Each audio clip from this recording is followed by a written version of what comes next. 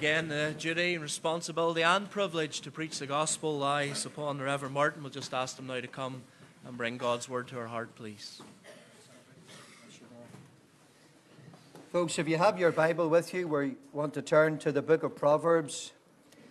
It's the book of Proverbs and it's the 27th chapter. It's just a single verse that I'd like to leave with you this evening. Proverbs chapter 27. And just as you're finding the place, I would like to add to the words of welcome that you have received.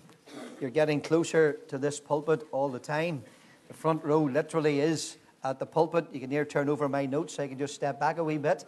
And you're in what I call the splash zone. Because whenever a preacher gets liberty and he's not drinking water, then you can just see it all coming out. So I reckon the first two rows, I think the third row should be okay. Now if I step back a bit, then my glasses and my notes in my Bible will get it all. Okay, so we don't want to that's probably why Presbyterians all fill up from the back, you know. They don't like coming up to the front. But we just want to add to the very warm and kind words of welcome that you have received. I'm sure you've had that welcome at the door. And of course the Reverend Greer has made you welcome, and other folks maybe beside you have done the same. I'm sure if you're sitting beside someone in the meeting, whenever they come and you don't know who they are, they may be a stranger, it could be a visitor from somewhere else, or someone has just come in and maybe they feel a little tense. We never want a meeting to have any tension. We certainly would want you to feel relaxed. We wouldn't want you to feel uptight. We feel you wouldn't benefit from the gospel if you're feeling tense. So maybe someone comes in and they're a little unsettled and you're a member here or you attend here. You may not know them. Maybe you could just at some stage whenever you're sitting in and just have a little talk with them, make them very welcome. You don't have to interrogate them, by the way. Where are you from? Why are you here? Do you know such and such? Well, we have people in our church in Lisburn and we call them individuals who like to welcome, both male and female.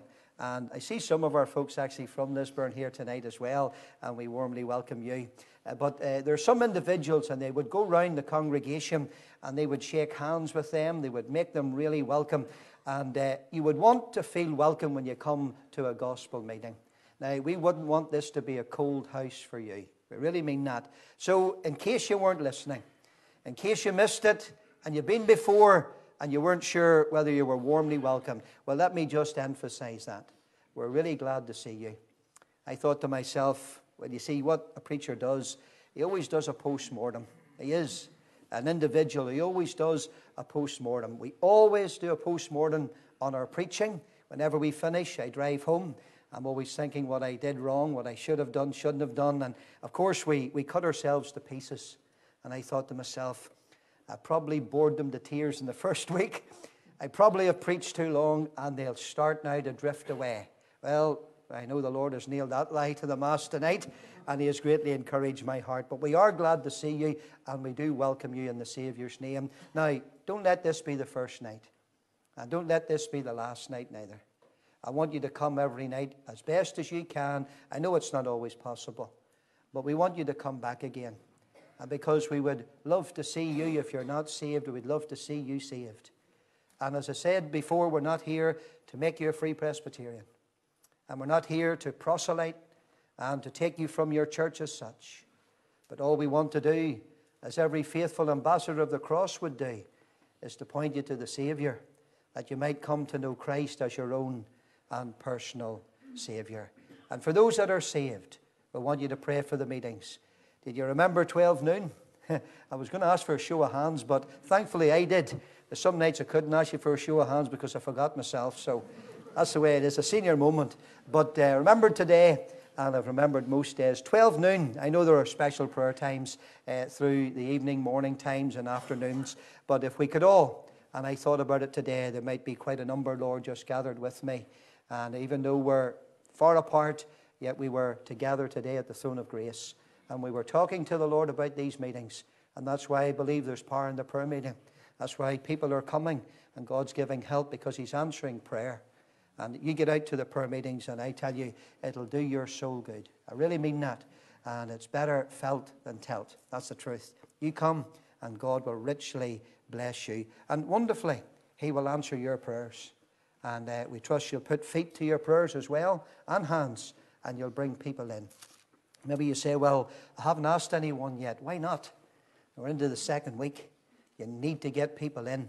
And even if they don't come, at least do your duty. Clear your hands and make sure you've no guilty conscience. And you invite them and press the matter home. You say, well, it's a cold night. Well, I can tell you something. I saw them queuing up for certain places tonight. Cinemas, shopping places, all queuing up on a freezing cold night. There's no excuse whatsoever. And sure, it's a warm building. And you've got a nice seat. And I think the heat is maybe off. But they tell us for every 5 individuals, it's the equivalent of a radiator being on. If you're somebody like me, you've probably 2 radiators in the pulpit already and a few radiators going around and not look around the congregation.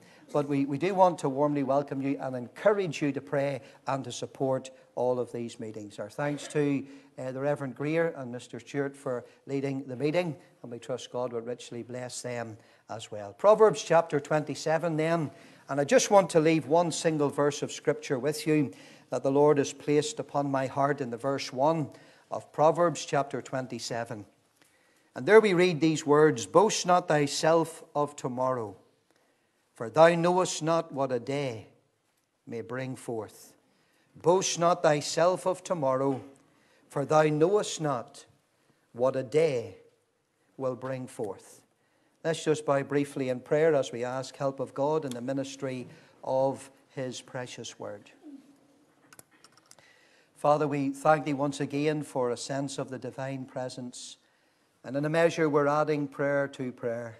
We're just re-emphasizing that which we have sought Thee and about today and talked it over. And we pray, Lord, for an intensified sense of the divine presence. We believe You are here, and we're sure of that. And we pray, O God, that not a single individual will leave this house tonight without knowing Jehovah Shammah, the Lord is there. And Lord, we bid Thee welcome, and we're glad the Lord has come. And Lord, we believe You've visited us tonight. You've been with us in the prayer meeting. You've been with us here in the praise and in the leading of this service. And as we have come now to preach the word that Thou hast placed upon my heart, that word, Lord, that You brought to me, I ask, Lord, that Thou wouldst give now a hearing ear in this congregation, a ready heart, a heart prepared by God. Pray, Lord, for male and female, young and old, that Thou wilt single out, Lord, individuals, target them tonight in the gospel. We ask, O God, that sinners would be made to feel uncomfortable in their sin, that they will not leave this house in any way thinking good of themselves, but realizing, O God, that they're sinners. And we pray that they will not leave until they get right with God. To this end, Almighty God, I ask Thee for that which I desperately need, for I stand publicly and before Thee as a candidate for the infilling of the Spirit of the living God. I pray for utterance in the Spirit. I pray, Lord, that Thou wouldst give to me which You gave to Thy disciples when You breathed upon them and said, "Receive ye the Holy Ghost. Ye shall receive power. After that the Holy Ghost is come upon you, and ye shall be witnesses unto me." And Father, I ask now for that unction and anointing of the Spirit of the living God. I pray, Lord, for that infilling with wisdom and power, for the preaching of Thy word, the rightly dividing of Thy truth, the preaching of the everlasting gospel, the exaltation of our blessed Savior, the Lord Jesus Christ. To this end, Father, I cry unto Thee now for help by Thy Spirit and for power to preach Thy word. And Father, in answer now to prayer, save the lost, restore the backslider, revive Thy church, and Father, glorify Thy Son.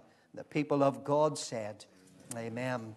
On Sunday night, October the 8th, 1871, D.L. Moody, the great American evangelist, preached to the largest congregation that he had yet addressed in the city of Chicago.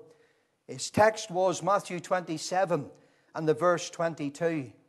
So I'm going to say, what shall it profit a man? I preached on that recently. But what shall I do then with Jesus, which is called Christ? At the close of that meeting, he had this to say, and I quote, "I wish you would take this text home with you and turn it over in your minds during the week. And next Sabbath, I want you to come, and I will take you to Calvary, and we will decide what to do with Jesus of Nazareth. The Shanky, who was the song leader on that gospel campaign, at the end of that meeting he began to sing with the congregation these words of an old hymn. Today the Saviour calls, for refuge fly. The storm of justice falls, and death is nigh. The hymn was not finished, for while they were singing, there was the rush and the roar of fire engines outside that building. And he realized that on the streets outside, people were running for their lives. And the city of Chicago in the morning was in ashes. Moody, to his dying day as an evangelist, he had this to say: I was full of regret that I had told a congregation to come next Lord's Day and to consider what they would do with Jesus Christ of Nazareth. He says, I have never since dared, he said, to give an audience a week to think about God's salvation. They may rise in the judgment, and I will never meet them this side of eternity, because many of that congregation perished in the fire that took the city of Chicago. He says, I will never meet those people until I meet them in another world. But I want to tell you, he said, the lesson that I learned that night, which I have never forgotten, and that is when I preach, I press Christ home to the hearts and minds of those who hear me. I bring them to a place of decision there and then, right on the spot. I would rather have this right hand of mine cut off than ever to give an audience 1 week to think about coming to Christ. And how true that is in Scripture, because that is, I believe, a scriptural principle. We should preach, and I intend to do that tonight, to preach for a verdict. That's what the old evangelists preached for. That's how they preached the gospel. They preached for a verdict. They didn't leave it with you to go home and mull it over. They didn't say, will you come back tomorrow night and let us think what you say or what you mean, and would you maybe think about Christ or consider Christ, or you might come to Christ at some stage. They preached for a verdict on the spot. And I know some people may say, well, you can't buttonhole individuals. They may even say you can't put people under pressure like that. But I want to tell you something.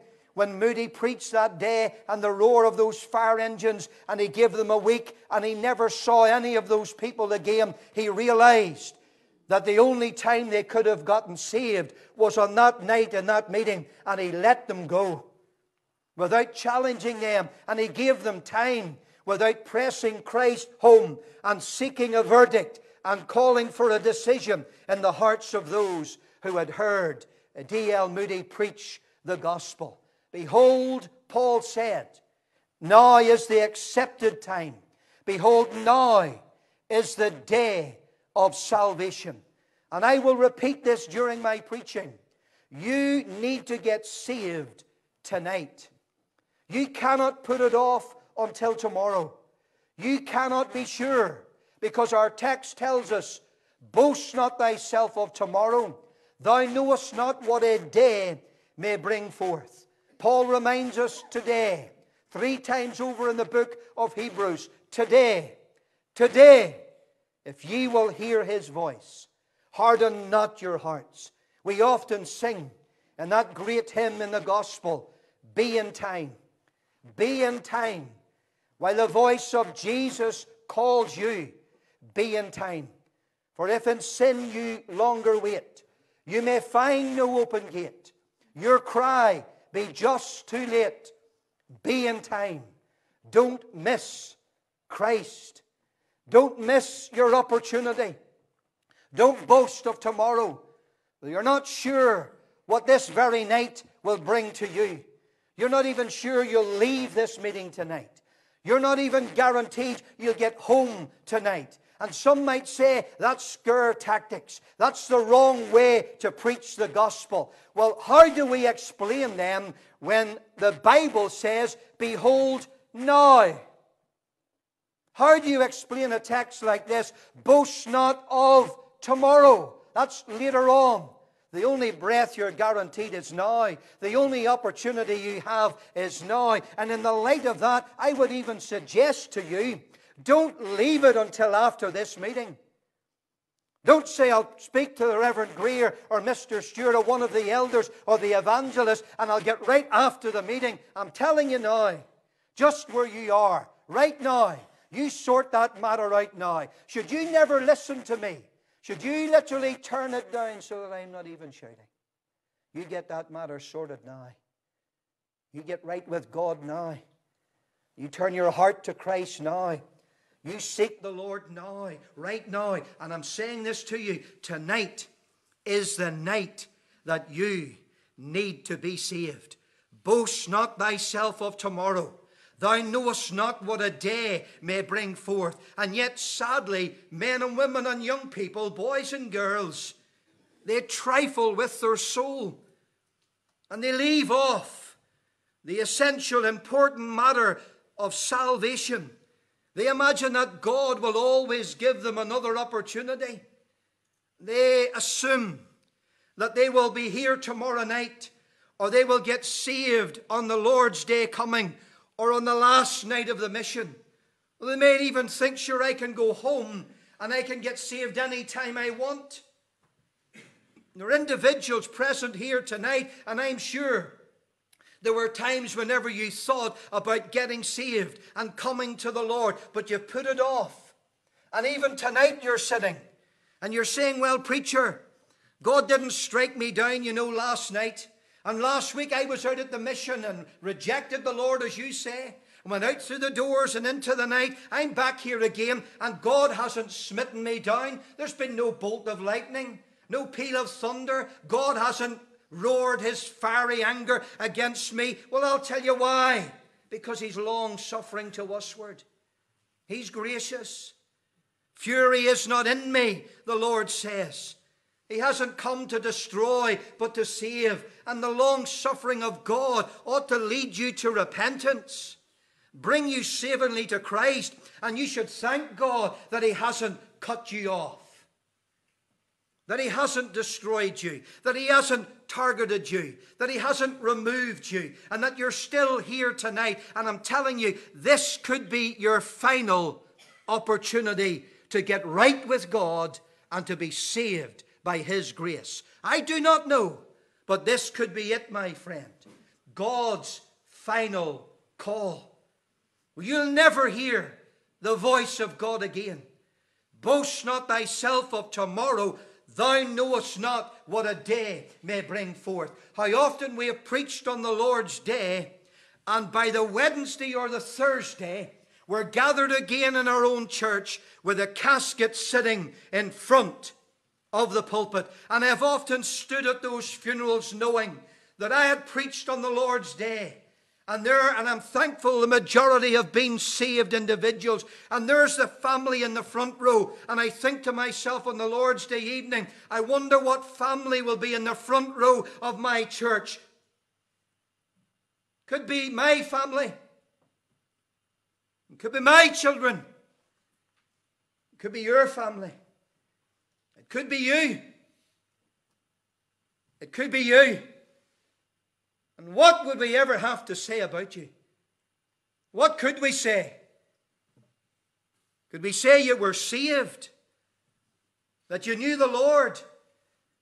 Could we tell your grieving family that you're not mourning without hope because they're with the Lord, which is better by far, when we don't know where you stood with God? And you left no testimony behind. And we're not sure whether you had opportunity to call on the name of the Lord and to be saved. Our text, I believe, will further hasten you, sinner, to Christ and show you the folly of leaving spiritual things to the very last moment. Spiritual things too late. I want you to think as we look at this text tonight that there is the danger of arrogance. Look what it says there. Boast not thyself of tomorrow. There's the picture. Can you imagine the man or the woman that's being thought of here? Who is the author thinking of? What man, what woman, what young person? He's obviously heard someone boasting about tomorrow. He's heard dozens of people in the royal court boasting about what they're going to do and what their plans are. Now, can you imagine the person that this proverb is addressed to? Here's an individual who thinks he has plenty of time and that he's got life all under his or her control. They have their plans. They're going to do this, that, and the other. They have their life laid out in full, and they're going to enjoy life as it brings good to them. Perhaps someday they will get around to thinking about their soul. Perhaps someday they will think about God and about sin and about the need for righteousness before God and the need to get right in the light of the judgment of God and to seek Christ for salvation. But not today, not tonight, some other day. Boast not. See how arrogant an individual is? Saying that I'll get saved some other day, some other time. You're not in control of your life. Your life, my friend, is not in your hands. And even if it was, you would also be needing to control everyone else around you. You would need to be in control of the young person that's flying at 70 or 80 miles an hour on a country road. You would need to be in control of the slippery surface on the road tonight to make sure your car does not go into the hedge or hit the tree. You most certainly would need to be in control that your body does not take cancer, or that you're not stricken down with some virus whereby you cannot recall anything in your mind again. But you're not. And that's why the warning comes from God. There is the danger of arrogance. The scripture is full of people who lived and sadly died just like that. In the days of Noah, for instance, the Bible tells me they were living carelessly. They were eating, drinking, giving in marriage. Even though Noah, a preacher of righteousness for decades, he preached judgment. He preached the need to repent and get right with God. He was mocked, he was laughed at, and they just carried on their life as if it would never happen. It would never come. And then came the day when God shut Noah and his family into the ark. And then came the rain and flood and fury of divine judgment when the entire earth, that's right, in the global flood, the entire earth was covered by water. And all outside the ark, a picture of Christ, were suddenly destroyed. They lived carelessly, boasting of tomorrow, as if life would go on without end. What about the rich farmer in Luke chapter 12? When the Bible tells me that he said to his soul foolishly, Soul, thou hast much goods laid up for many years. Eat, drink, and take thine ease. And God said, Thou fool, this night thy soul shall be required of thee. Or if we take the original Greek, and I'm no expert on it, believe me, I murder the English language rather than master the Greek. I learn from others. But they tell us, they shall require thy soul. The very demons of hell will come. You have the same reference in the Hebrew Bible there in the book of Job, chapter 18. They shall drive thee from light into darkness. It's in the plural. And that very Luke 12 reminds us, they shall require thy soul. The inhabitants of the wicked dead. The same has happened to Belshazzar, king of Babylon, in the book of Isaiah chapter 14, when hell from beneath erupted in violent fury at the reception of that godless wretch. So hell demands your soul and could call for it tonight if God only willed it. And that's why, my friend, that foolish man, boasting of tomorrow, not thinking of today, his soul, God, and salvation. And here's a man who was a fool, the Bible says. I think of Felix, whenever he was preached to by Paul, and Paul reasoned with him of righteousness, the need for a person to be right with God because his sin is an offense to God. For temperance, self-control with bodily appetites and with the sins of your life, and then judgment to come. And when he reasoned of those things, the Bible tells me Felix trembled. But here's his answer to it all.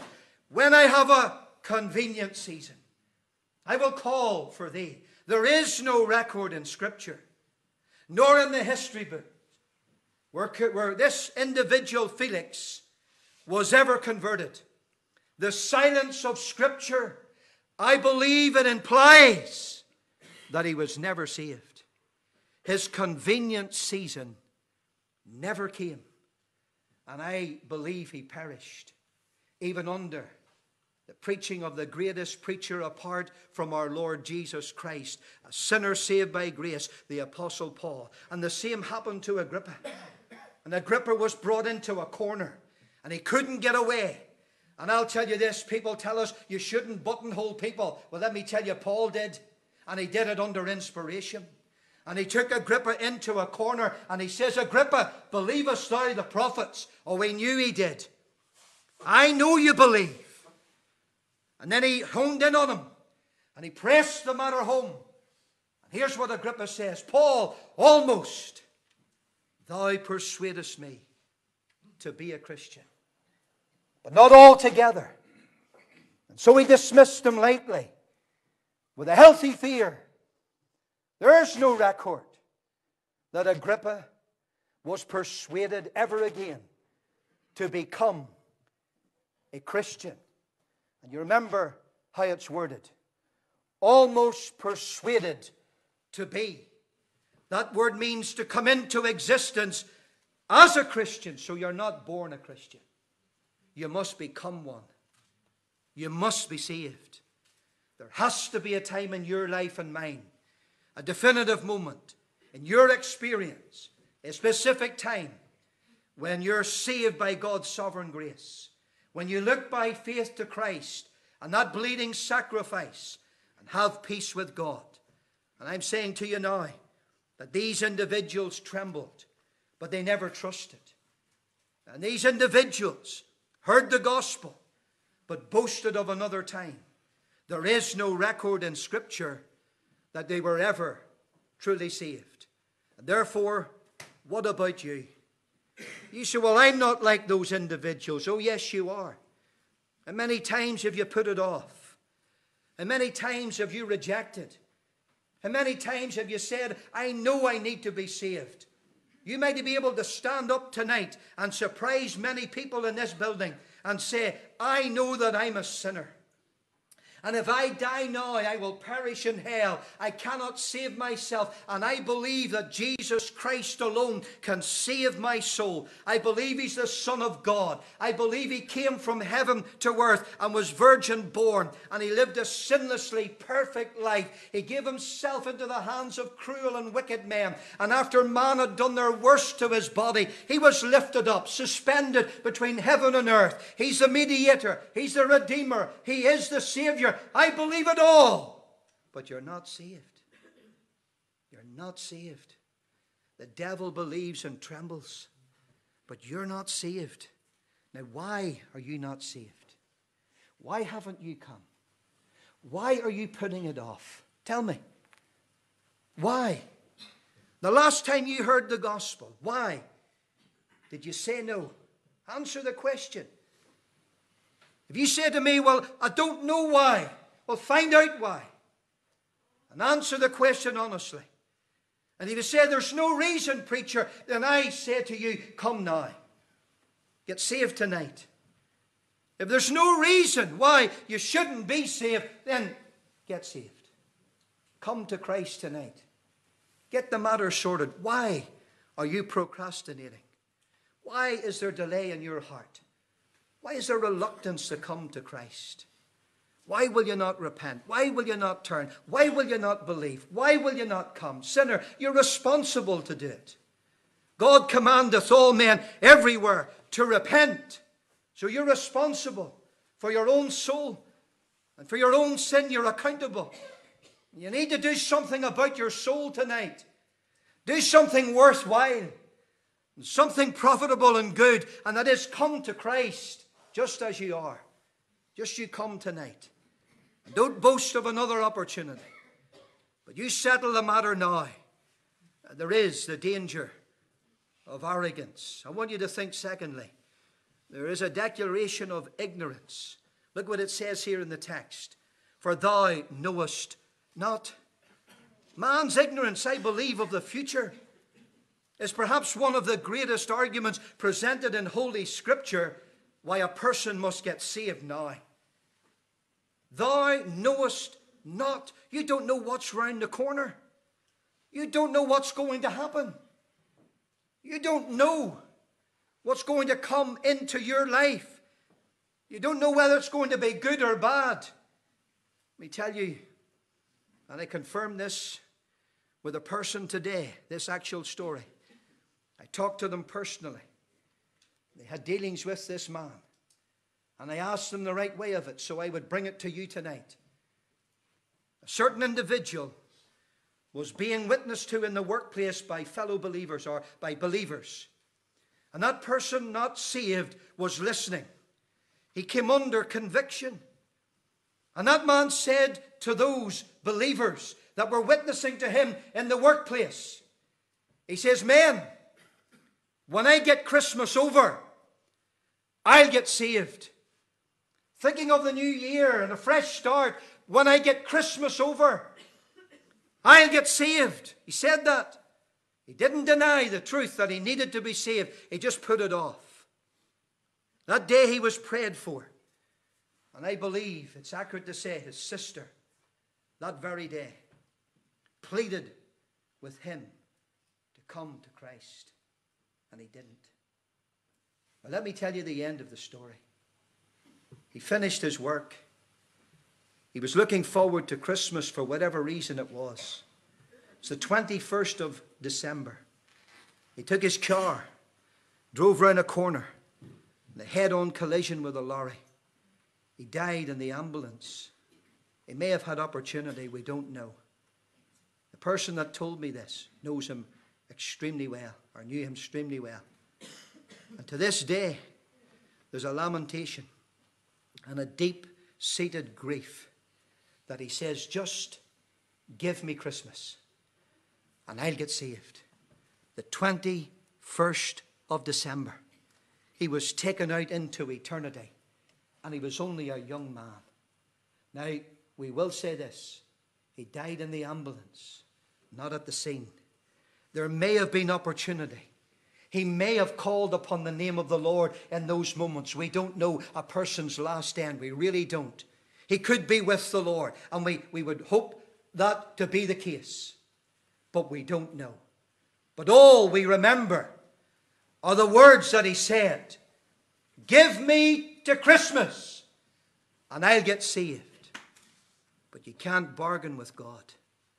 Therefore, you need to get saved tonight. Death is the silent preacher, you know. Why does death not touch you? Are you immortal? Will you live forever? Do you never think about your own day of death, and you don't know when it's going to come? The Bible reminds us of the brevity of life. It reminds us of the frailty of our existence upon this earth. It reminds us as well of the uncertainty of the day of one's death, or even the Lord's coming. Could you imagine the Lord came back tonight? Where would your soul be? Where would your soul be? In heaven or in hell? Now, we're not into gimmicks. And if I tried gimmicks here, this would be the last meeting of the mission.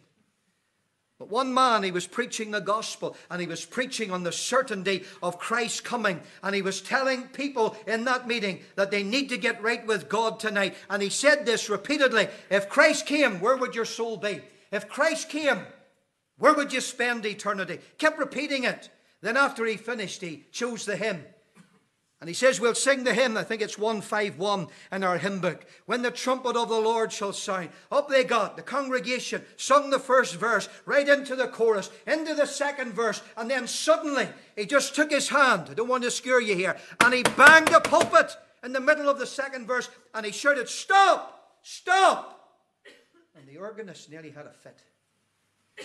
The whole congregation were standing with their mouths open wide. And the man that did this told me the story. He says he leaned over the pulpit and he was shaking. And he said to the congregation that day, "Now you can be thankful, giving his name, that I stopped this gospel meeting and not the second coming of Christ. Because where would your soul have been? You may have even been saying, I'll get saved after the meeting, but it's too late." Do you see that? Do you understand that? I don't want you to leave this meeting tonight not knowing that. I don't want you to go out into eternity blind.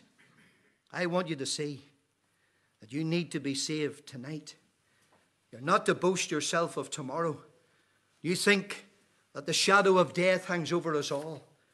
What of the suddenness of death? And then the separation of death. It'll separate not only the man from his family and the woman from her business and her work and her children, but more importantly, it separates the soul from the body. And where would your soul be? Tell me. Right now, if you died, Christ came, where would your soul be? Heaven. Because you're born again, saved by grace, and you're trusting in Christ alone. Or hell, lost forevermore. Where would your soul be? And my friend, don't boast of tomorrow. There's the danger of arrogance. And there most certainly is, I believe, a declaration of ignorance. Thou knowest not. You don't know what's going to happen, even in an hour's time. Therefore, you need to get right with God. Make sure it's well with your soul. Now, you have finally here in the text, I believe it's implied as opposed to written. You have the duty of diligence.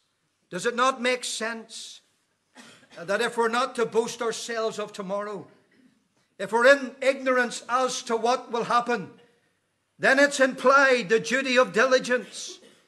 Tonight you need to get right with God. I'm telling you that. I'll repeat it again. You need to get right with God tonight in this meeting now. Don't you let this meeting go. Don't you let this opportunity pass you by. You need to get right with God tonight. Don't you delay. And don't think for one moment, because I'll tell you, there's death and there's danger in delay. I read on numerous occasions, I was traveling over to Canada. I will say to young people, by the way, and I may mention it in my testimony, that you pay for your sins. There's a price to pay. Very few countries outside of Europe that I personally can visit because of my past. Still there's a very high price to pay for sin, young people. You should remember that.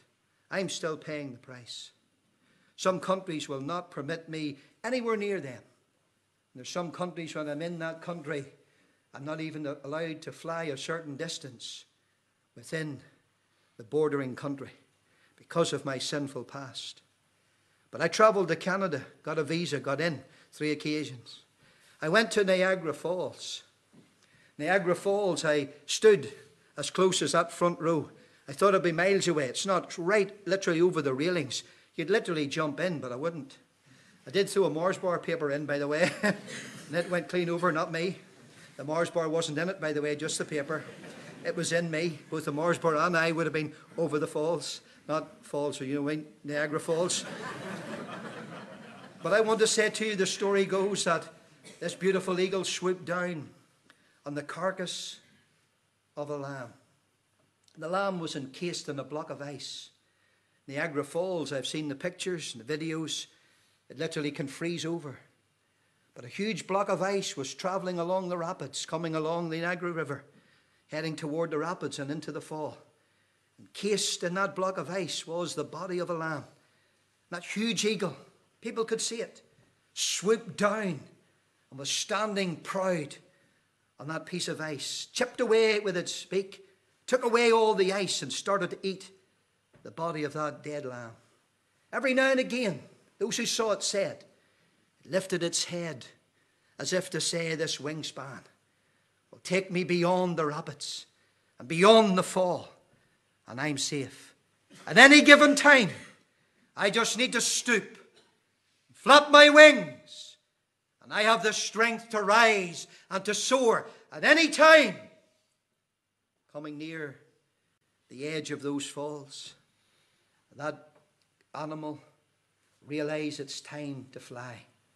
Flapping its wings with its chest out, its talons were literally fastened to the fleece of that lamb, frozen stiff. And it squealed, and it yelled, and it flapped, and you could see the evident distress as the ice and the lamb and the eagle went down into a watery grave and into the darkness below. You see, friend, there's danger and there's death and delay. Now, don't put it off tonight. You get this matter sorted, because I'm saying to you right now that the voice of reason says, get saved today. The voice of conscience says, right away. And the voice of God's word says now. And the voice of Scripture says today. What if tonight was the last night on earth, or the last opportunity you would ever get to be saved, and you let it slip by? There is an interesting monument. It's a picture of a man with a huge overcoat on, and he has long hair. It's definitely a man, and he's running. Beautiful statue. And he's running. And if you were to look at the statue, you would say that the artist has got it all wrong, because his huge locks of hair, they're not going back with the wind as he's running. They're forward. That's an impossibility. It's against nature. Running at that speed as you see him go, with his locks in front of him as opposed to behind him, and underneath his name is given, and the name is opportunity. If you don't grasp the locks of opportunity as it passes you by, then you'll miss it. It is possible to miss heaven, you know. It's possible to miss being saved. It's possible for you to delay the matter and never find the Lord again. Therefore, we urge upon you, and we are praying for you, that you will come to Christ tonight. Whenever there is a promise of forgiveness in Christ held out to sinners, whenever there is a command to sinners to repent and to turn and seek the Lord, whenever there is blood whereby you can be forgiven, where there is a sacrifice whereby you will be accepted, whereby there is righteousness so that you can be right with God, then you need to come and seek the Lord tonight. I'm telling you, don't you leave this house, no matter about your work, no matter about your family, no matter about your business, no matter about how you will get home. Don't you worry about that. You sort it out tonight, friend. You get it settled tonight. And you need to come to Christ. For whenever the Spirit of God is working, then sinner, you need to come. When the Spirit's calling, winning, wooing, and striving with you, and you have any concern, you need to strike when that iron is hot. I'm not a blacksmith, but I was down in the Folk Museum 2 or 3 weeks ago. My wife and I was only down for the soda bread, by the way. I went into the blacksmith shop, and he had an audience, just my wife and I, and he gave me the whole rundown about horses, and I'm a townie, thinking to myself, I need to get the place where they're baking this soda bread. This place is killing me. But he gave me the history, and as he took out that horseshoe and he lifted it out, I says to him, strike when the iron's hot. He says, that's right. That's exactly right. If it cools, you'll never bend it nor shape it. Well, sinner, listen to me. If you have any concern tonight, I'd love you to have heard the prayers of God's people tonight. That's exactly what they prayed. If you have any concern tonight, the Reverend Greer, Mr. Stewart, Thomas Martin, or any other Christian in this building did not put that concern there. God did. if you have any trouble, anxiety in your mind about your soul and your need to get right with God, I'm telling you, Spirit of God has done that. And when the Spirit's striving, you need to come to Christ. For if he stops, then you'll get cool. Then you'll get hardened. And you'll never be moved to Christ again. I'm telling you. You cannot be saved apart from the Spirit of God. And if he stops striving, you're finished. We could pray all night. We could fast all week. We could evangelize your soul as best we could. We could preach to you, even in your own house, and read the Scripture. But you'll never come to Christ. You've missed it. I don't miss it. You see, friend, I'm going to tell you something. How often it's true, and I've always thought about this when I'm at a gospel mission. I know in the natural realm there comes the last Sunday evening, and the caretaker just takes the switch, and he knocks the light out. And I've often thought of that moment, and I've been present when those lights have gone out. And I've thought to myself, Lord, how many lights of opportunity now that were brightly lit in the mission have gone out for lost souls. This could be the mission for you. In fact, I believe it is. And you need to avail yourself now of this opportunity in the gospel and come to Christ. We're loath to let you go tonight, young person, older person, because we want you to be saved. We love you in the Lord. There is no merit for me. I will not get into heaven because you were saved tonight. I will not be any better or any more righteous or holy or just in God's sight because you came to Christ tonight. I'm telling you, no brownie points for me. I'm not getting to heaven through preaching. We just want you with us.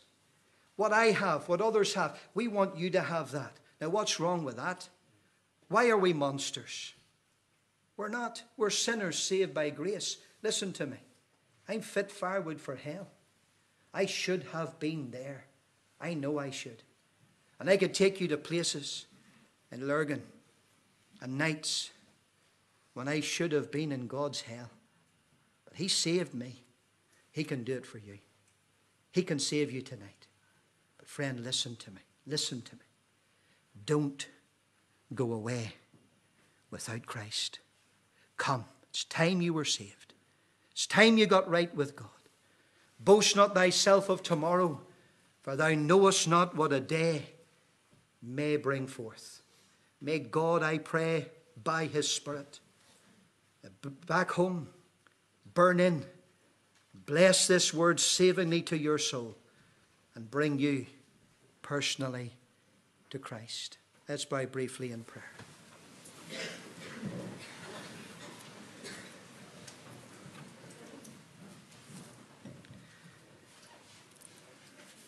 Our service is over. We're going to let you go. But we're thankful that you've come tonight, and we really mean that. And can we just press once more, just the once more, if you'll allow us to do that, the point home to your conscience. If you need help tonight how to get saved, I'm telling you, we're here to help you. We can't save you. We can't save you. But we can point you tonight to Christ. We can help you to come to Christ. We can show you how you can be saved. We know how to get saved because we've been saved ourselves. And the way we have come, you'll come. No difference. But don't go away without the Lord tonight. You just speak to us at the door. Just make mention to a Christian friend. Just sit where you are after the meeting's over. Just say to a friend maybe you're with, or you know, I'd like to get saved tonight, but just keep it quiet. And would you tell the minister or the evangelist or Mr. Gray or any other person, I would like to get saved tonight. I want to sort it out tonight. Just you tell someone beside you, or even at the door, you just say to any one of us, I need to talk to you. Well, right away, we'll move and we'll bring you into the inquiry room. Now, we'll not be broadcasting it. We will not be parading you in front of anybody.